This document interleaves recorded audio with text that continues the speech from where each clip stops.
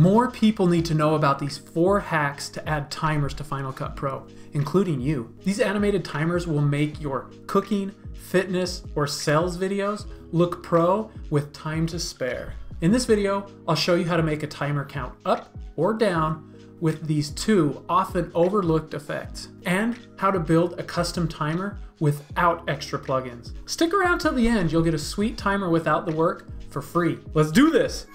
In Final Cut Pro, go to the Generators section, go to Elements, and drag and drop this counting generator to your timeline. What this generator does is it counts from one number to another in the duration of that clip. I got this guy jump roping, but he doesn't want to jump rope all day. He just needs to jump rope for 10 seconds. So we need to change the duration of this generator. Select it, press Ctrl D, but we need to set it to be plus 1 second of whatever the timer is. So if we want a 10-second timer, we need to make this generator 11 seconds. So I'll press 1100 and enter, and then I will rearrange it onto my timeline. Okay, that looks good. Now let's go to the inspector and we'll set our start time at 0 and our end time at 10. Let's change the font as well. Under format, we can change to spell out, which is kind of cool. And then we can have a timer with words, which is pretty cool. But for this one, I just want my numbers. Let's change the color of the text as well. And let's change minimum digits to 2 since I'm not going above 99. To make it bigger, right click, select transform, and click and drag one of these corner handles. And then let's move it also over here to the shade. Then press done. Let's check it out. Starts at 0 and then counts up to 10. And we're right on the money with the numbers too. Very cool. Well, what if we want to count down? That's easy. We just swap these numbers. For start, we put 10, and for end, we put 0. Now we have a countdown from 10 to 0. Don't stop jumping until the timer's done. Let's make a long timer, like a 3-minute timer. Here's a picture of me being afraid of a cute little tarantula. And let's time how long I'm freaking out about it. Go to Generators and add time code to our project. Select it and press Ctrl D to change the duration and enter 30001. That gives us 3 minutes, 0 seconds, and 1 frame. We need that 1 frame for the animation to complete. Then press enter. Check this out. If we move the timer, then it inherits wherever we're at in the project. And so it starts at 56:20, but we want it to always start at 3 minutes or at 0 and then count down or up. So select it, go to the publish parameters under the generator inspector, and let's change time code from project to source. Now we're at 000. Okay, let's delete this source label and let's turn off the background color by setting the opacity to 0. We can change our font color as well. How about that? That looks good. And we can change our font as well. And we can change the font size here also. All right, that looks pretty good. But we have all this extra stuff. We've got the hours at the beginning and then the frames at the end. Let's trim that off. So first, let's show horizon. Click on view and select show horizon. This gives us the middle. Then use this on-screen control to move our timer minutes on the left and seconds on the right. There we go. Now let's turn it into a compound clip. Press Alt-G, name it, press enter. And then let's trim these sides off. Let's turn off horizon and we'll use our left and right crop to trim those off. If we push this button here, we can see the on-screen controls and this becomes pretty easy to change.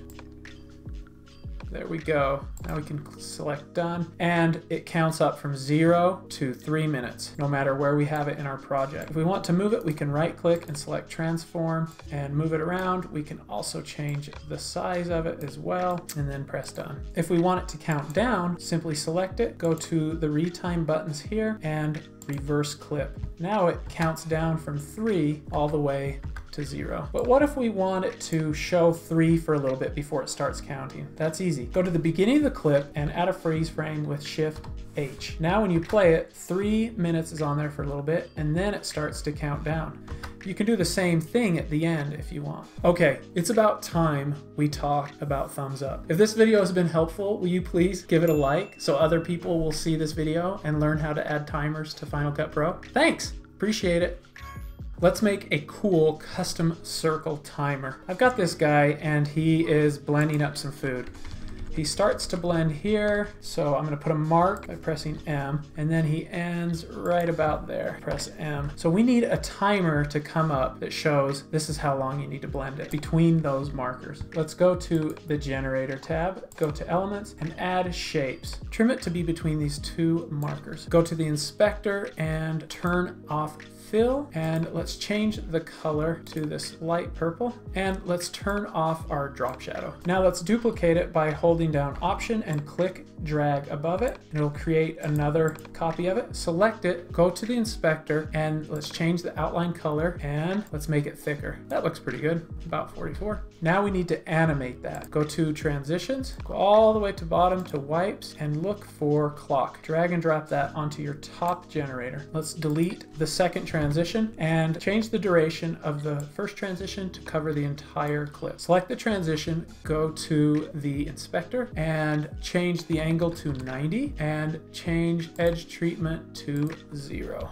Now this ring animates on the entire length of our timer. That looks pretty good, but now we need some numbers in it. Drag and drop time code to your timer area and trim it to fit in between those markers. I'll do Option right bracket. Select the generator, go to the inspector, and let's change it from project to source. Let's delete the source label. Let's turn off the background color with the opacity, and let's change our color. Let's match it with the dark purple, and let's change the font and make it a little bit bigger, and let's move it to see how it looks in the middle. I'm gonna make it a little bit smaller. Okay, that looks pretty good. Let's turn on horizon and put it right in the middle. Turn off horizon, and let's turn this into a compound clip, and let's trim off those edges. Under crop, move left and right. Turn on the on-screen controls and it'll be easier. There we go. Now let's select our 3 layers and make a compound clip, and right click on and select transform, and let's make it smaller and move it up to this area here, and then press done. Select our timer, go to the beginning, and let's add a freeze frame, and let's do the same at the end. Go to the last frame and add a freeze frame. Now shift this so that our timer starts at the same marker and ends. Okay, there we go. So now we have this freeze frame on the beginning and the end. And what I want to do is add some animation to it, but I don't need this much. Let's trim it about in half, and then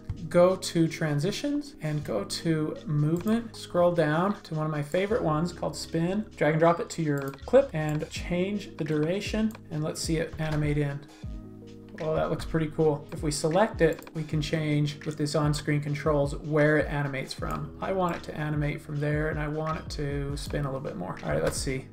Oh yeah, it flips out. I love it. Delete the second transition and Option click and drag the first one to the end. It looks a little weird. It's animating the video on. So select it, go to the inspector, and select out. Let's move this location and the rotation a little bit, and let's play that back. Sweet, so it animates on, it does its countdown, blend it up, yummy, yummy food, and then at the end, it animates off. Oh, that looks good, perfect. All right, so let's say you don't want to do all that work. I totally get it. Here's what we'll do. Go to pexels.com. This is a website with free, royalty-free images and videos. It's awesome. Search for timer, go to videos, and download this first one here, this 10-minute timer, and then add it to your library or your event. I've already got it in my library. I can add it to my project, and so we have this 10-minute countdown. It's got these cool animations. It looks good, but I can't see anything underneath it. So select it, go to the video inspector and change blend mode to screen. Right click on it, select transform, and then adjust the size. Let's move it over here to this corner and select done. Now I've got this timer, it's counting down, it looks awesome. I can select it, and if I want it to count up, I can reverse it. So now it counts up. That looks cool and all, but what if I want to change the color? What if I don't want it to just be white? Well, I'll show you how to do that. It's pretty easy. Let's reset our transform controls. Go to inspector and click here at transform and reset parameter. Now go to the titles and generators and go down to solids and add a solid color to your timeline and make it the same length as your timer. There we go. Go to effects, go to masks, and add image mask to the color solid. And let's change our color. Let's go to this light purple, we'll say, and then go to the Video Inspector, and for the mask source, go to the very beginning of your clip and click it, and then press Apply Clip. Ah, nothing happens. That's because we need to change the source channel from alpha to luminance. And boom, we've got a colored counter. Looks pretty good, right? Select your custom solid color generator, right click on it, select transform, and change the size and move it wherever you want and press done. Take your timer clip and let's put it below the picture of me. Ooh, I love it. It looks good. All right, now you know how to add a timer to Final Cut Pro. You know how to animate it. You know how to do a countdown and count up timer. You're gonna rock. You got this. Now, I made another video I think you're gonna love. It's called How to Split Screens in Final Cut Pro, and you can check it out here. Go on, click it. I promise it's worth it. You'll be able to split screen afterwards. You'll be able to make really cool split screen effects.